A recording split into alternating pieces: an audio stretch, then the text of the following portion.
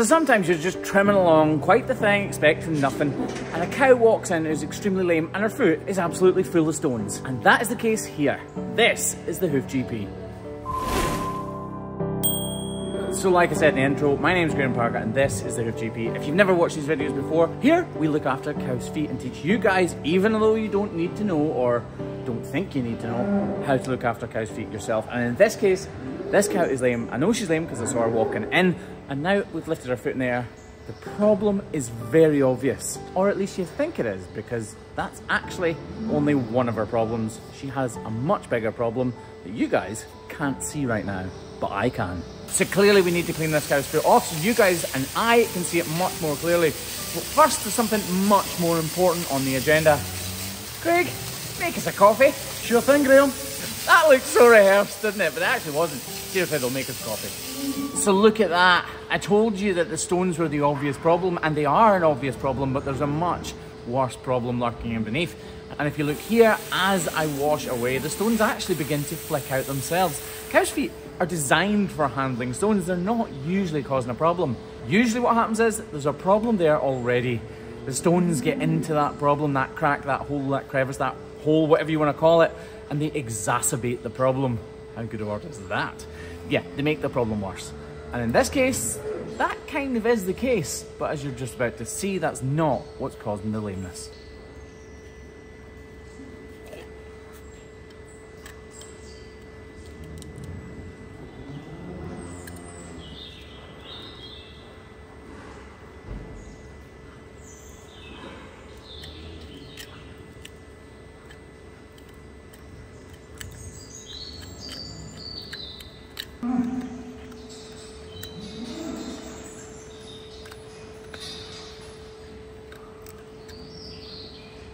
I can actually hear the stones, although I can't see them, I can hear them scratching against my knife.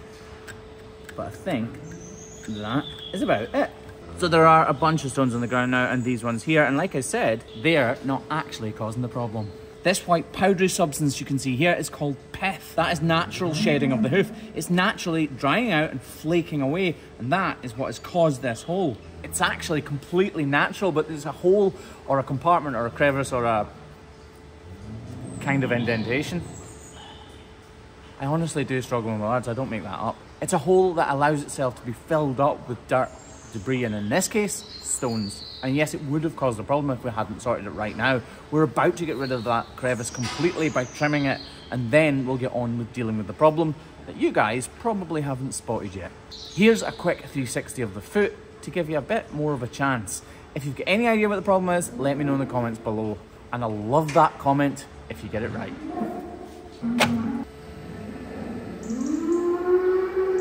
Did you get it? Right, we're going to trim it before answering that question. This cow really is lame, and lameness is very rarely caused by stones like that compacted into the sole of a cow's hoof, which is why I knew instinctively to search for an alternative reason for her lameness. Although stones aren't usually the cause for lameness when they're compacted like that, they can definitely make problems far worse than they would have been without the presence of those stones. And on some occasions, yes, those stones will penetrate through the sole of a cow's hoof and protrude into the corium, the delicate anatomy within a cow's hoof, which would bring on incredible lameness. But like I said, in this cow's instance, that is not the case.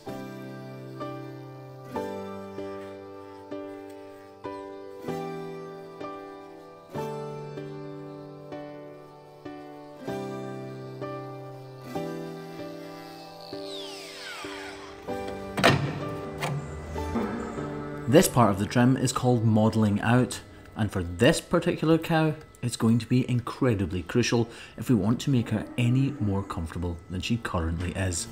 I wasn't expecting that, to be totally honest. This is the start of an ulcer. All of this bruising in here is bleeding of the corium underneath. It's seeping through the cow's foot and resulting in what you can see right here. But still, that is not the problem that I've been quizzing you on. This, however, is. If we open up her feet, you can see a huge growth right up in between those toes, which seriously cannot be comfortable. It's difficult to see, but if I wiggle my finger here, you can see that growth. And every time she steps, it's being squished and stood on. Imagine standing on your finger every time you take a step. That is exactly what is happening with this cow. But obviously I can't cut it away. I've told you that before. It's not my job to cut into live tissue. That is the job of a vet. And actually, she doesn't even need it. There is something else we can do about it.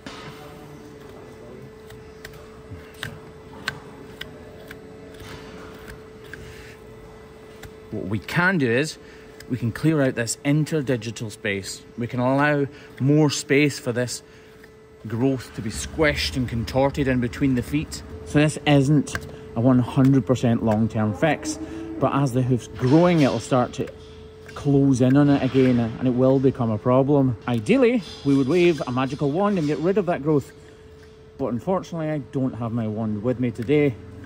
So, spacing out this interdigital space as carefully as we can is our best and actually our only option. I really want to carve away as much of this as I possibly can, but I also need to get the weight away from this area to stop this ulcer from getting any worse.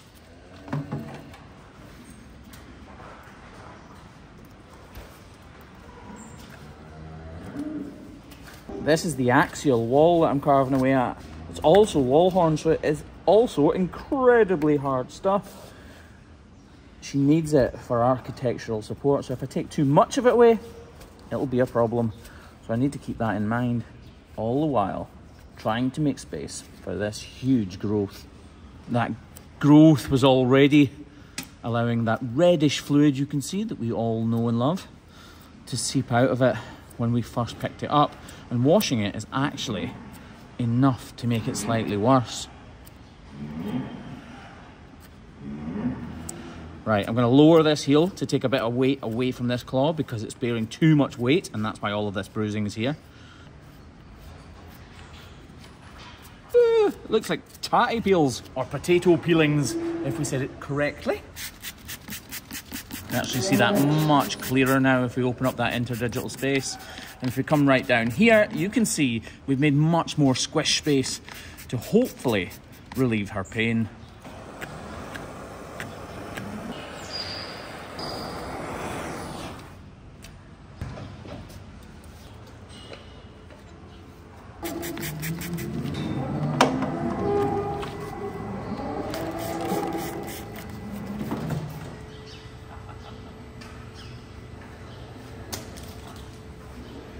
You haven't mixed it right. You like it lumpy? I like it lumpy, he says. There are two things in life that I don't like lumpy.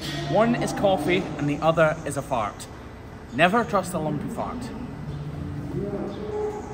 Try to decide if we leave that in or not. We'll leave it in. It's good informational content, isn't it? So I'm not just wasting time and around. I'm only having this coffee and talking to you guys while this block dries. The important thing isn't the video, it's the cow in the crush. And with that, this glue is dry and she is good to go.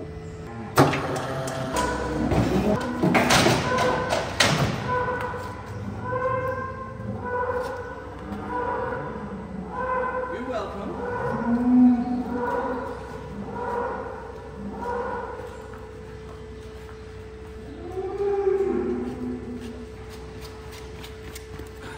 She's clearly still feeling it. The growth is still there. That growth's proper name, by the way, is a tyloma. You've been watching The Hoof GP.